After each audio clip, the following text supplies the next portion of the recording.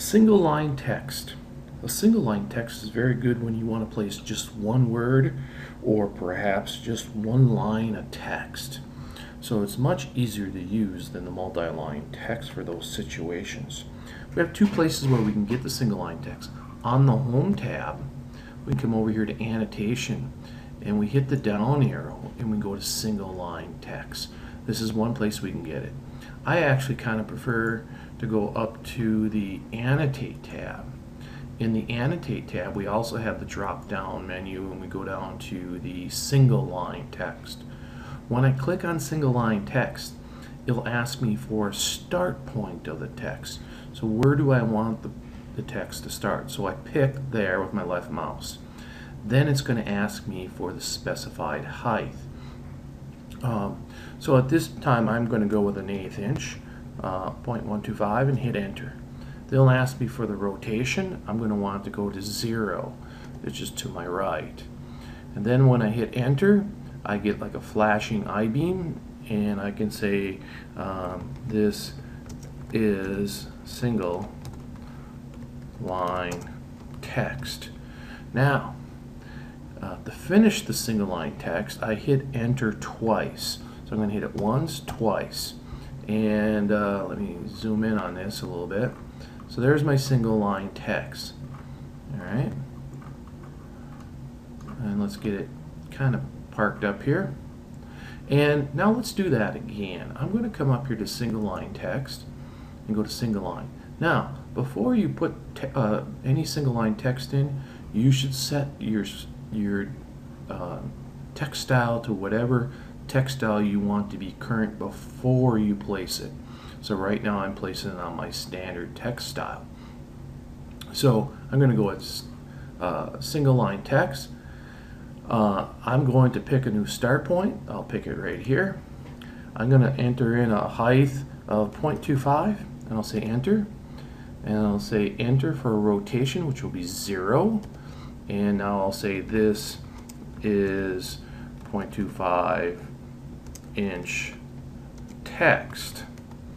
And then I hit enter. If I only hit enter once, I call it the carriage return, like an old-fashioned typewriter.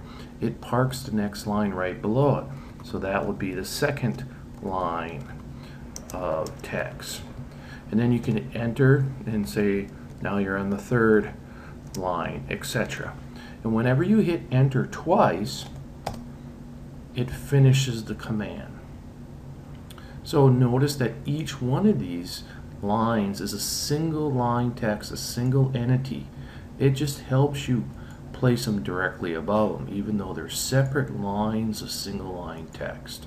So they're not a paragraph. All right.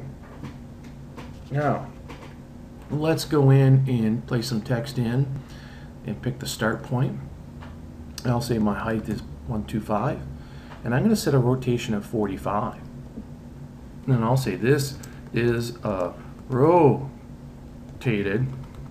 text, and I'll say 45 degrees. And then I'll hit enter twice, and you can see how that text is put on alignment. Now, when I come back in and do single line text again, and I pick a start point, it remembers the last height you did, so all I have to do is enter when it's within the less than and greater than sign. So when I hit enter, I get 1.25, and it remembers the last angle of the text. So I can come and say negative 45 degrees. And now I can say this is negative 45 degrees. And I can hit enter twice, and there you go. So now, whenever you want to get back to normal, I guess you could say, pick a start point, and then you have to set it back to 0. And I'll say hello, okay? Enter, enter, and you created the single line text. Now, other than setting which the easiest way is to set your text style here ahead of time, we need to worry about our justification. When I go to put single line text in, you'll notice down here on the command line, the style of setting your text style. It's much easier to set it up here than it is to click on here and have to know the name and how to spell it. But when I go to justify, I have different justifications, and right now by default, we're on left. So let's go take a look at those different justifications. So if we're down here, we have these different justifications, and so we really have top left, so it's parking it at the top left and making it go across from left to right, with the top left being the anchor point. We have middle left, where the anchor point is in the middle on the left, bottom left.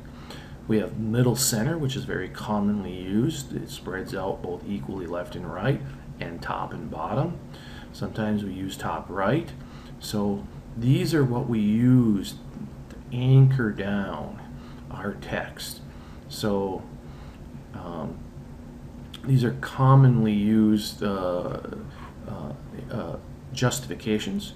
And if I go back in here and hit escape and come back in, you can see that when I go to justify, that I have left, I have right, I have center, but then I have all my top left, I have my top center, top right, middle left, middle center, etc. We do have some unusual ones we'll cover later, like align and fit, but most of those you can see, I can also pick them off of my menu as well. So most times we use left, middle, center, most common ones. So single line text is a very commonly used text command. We use it typically to make things that are single words or single lines of text. So they might work very well, for example, in a title block.